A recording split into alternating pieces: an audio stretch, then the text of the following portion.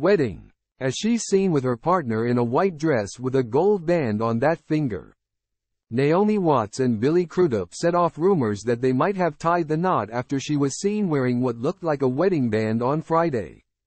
The Mulholland Drive star and the almost famous actor, both 54, were seen arriving at an apartment in New York City in pictures obtained by Page 6. But Naomi looked particularly resplendent in a white Oscar de la Renta dress with gorgeous lacy floral designs, which could have been used as a wedding dress. But it was the gold wedding band on her ring finger, which appeared to have been newly added alongside her rumored engagement ring, that made fans wonder if she and Billy might have tied the knot. Subscribe channel Focus News TV.